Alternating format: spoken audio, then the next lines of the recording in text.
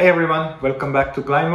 I'm your regular host VK, and I wanted to make a quick video about Xbox controllers because there is a new updated model out and I wanted to unbox it and compare with the older version. This one came out together with the Series X and Series S, but it's working also in Xbox One, Xbox One S and Xbox One X. And same thing with the old model, it's working for Xbox, Xbox One S, Xbox One X, Series S and Series X. They're both comparable with each other. But let's see how the new controller looks.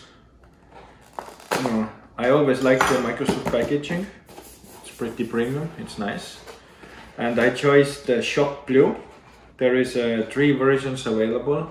There is white, carbon black and the shot blue. Okay, first thing we get a piece of cardboard and that's the controller in the box. They put a lot of effort and quality on the box, I like that.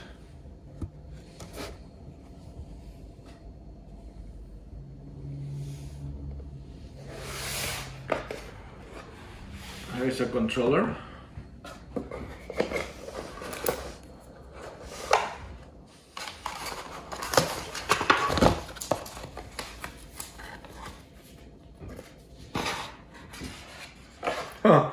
It's coming 14 days Game Pass Ultimate.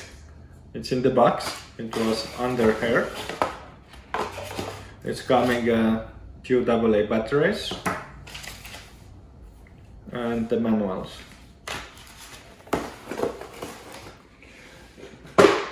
The most thing I hate about it, you have to have AA batteries or buy with $30 the charging kit on it with the cable. I don't know why they don't integrate battery inside. That's the new controller. Oh, it actually feels pretty good in the hand. It feels better than actually this one. The texture on the back here, it feels kind of better. I think they update that. Still have an earphone jack. And what they did, they removed the D-pad and they add a circle style and they add share button, and now they have a little colors here. They don't have any more colorful buttons for that one. I think only the white one still came with the yellow, blue, green and red letters. I think this one is a little bit smaller and it's a little bit lower. Yeah, this one feels bigger in the hand. This one is a little bit smaller, but it feels same. Triggers feel same, buttons feel same. D-pad, I have to get used to it, the circle, but then otherwise it feels same. Both have the battery box in the back. You can put the AA batteries. Oh, this one is really tight. Or you can buy a battery kit.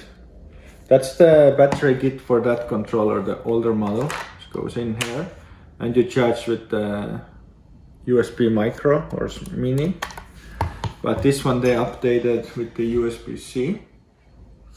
And let's see, do this battery back works on it too? Yeah, you can buy even the older one, but you won't get the USB-C cable with it. It's coming super long USB to USB mini. But you can use you can recycle your old battery back on that controller. Only thing you have to do, you have to get USB-C. And this one goes on. The weight is same.